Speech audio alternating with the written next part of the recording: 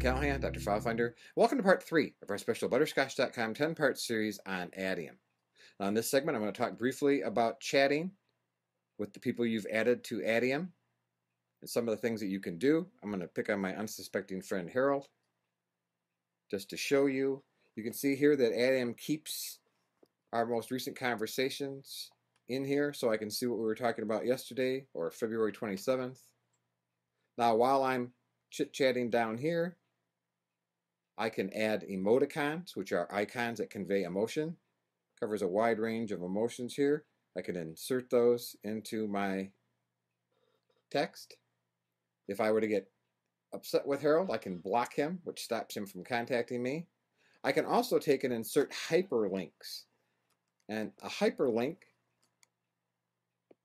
if I wanted to go to send Harold to butterscotch.com, a hyperlink would be giving him a text link to click on that takes him to the URL. So you can see here, he would see butterscotch, but it would really be the URL. I can also open up a web page. Takes me to Firefox. If I want, I can also change my text color. I could make it red, green, blue,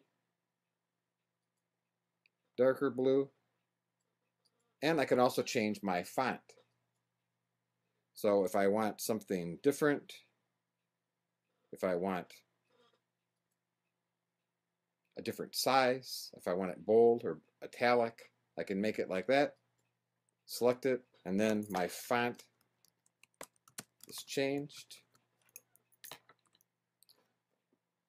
So while you're chatting, Adium gives you lots of options. In addition, you can have encrypted chatting.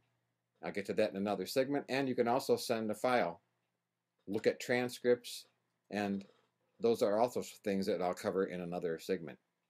So this is chatting in Adium, gives you lots of options, and that concludes part 3.